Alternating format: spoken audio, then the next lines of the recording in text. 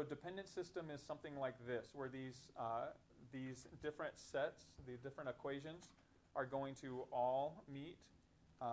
They're going to meet all at the same line, meaning you're going to have you're going to have an infinite number of solutions, and depending on what x is, the y and the z will follow from that, but there will be an infinite number of points.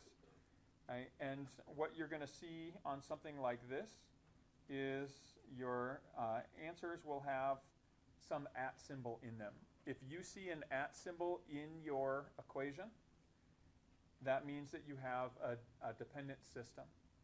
Right? And so here's what you're going to have to do, at least for the problems that we're doing for this class. It might be different as far as how you approach the additional pieces of a dependent system next year. But what we're going to do is, if we go through and we enter our equation, so in the custom tabs, the F3 solve or system solver, again, I'm going to go ahead and change this to the Z, and I'm going to add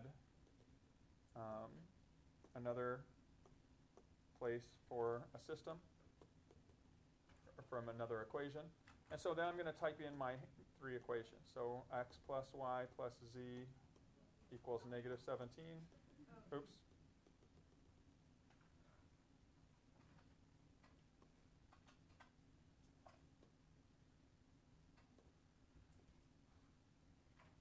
All right, so out of the alpha lock, when you type in your equations, x plus y plus z is equal to negative 17. Your next equation, 3x plus 3y plus 3z equals negative 51. And then the final equation, negative x plus 2z equals negative 10. And when you hit enter, what you see is this at symbol. Again, the number that follows the at symbol will change. Each time you do it, it'll go up by 1. So if I did this another time, then my next one would probably be at 6 and then at 7. At some point, it'll reset, or you can reset it. But once you see this at symbol, what you know is you're dealing with a dependent system. And so, and there will be a question where it asks you to enter your answer. When you enter your answer for this system, you're going to start with the variable x. Right? Now, to figure out what your y and your z are going to be, they are both going to be written in terms of x. And this you'll have to do by hand, or you can use your calculator to manipulate it, but you are going to have to make some manipulations by hand. So the next thing you want to do is you want to look to solve for y in terms of z, and solve for z. Oops, sorry, this means in terms of x, and solve for z in terms of x. Okay, so which of these, based on the equations that you see here, which of those is going to be easier to find? Z in terms of x or y in terms of x? Notice this equation only has two variables, right?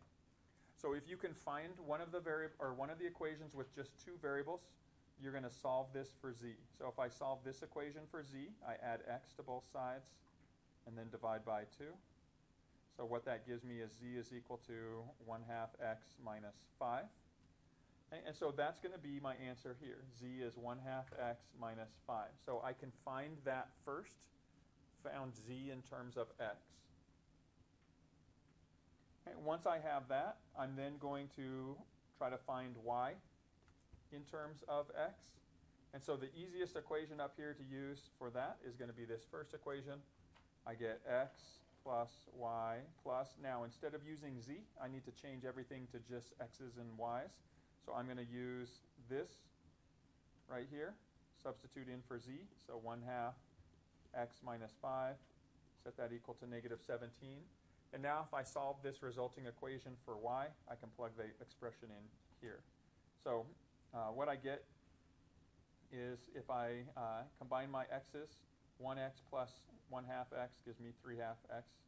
I'm then going to subtract that, move it over to the other side, so 3/2 x. I'm going to add 5 to both sides, so here I get minus 12. there is my y value, so negative 3 halves x minus 12. And so this would be my answer for this dependent system.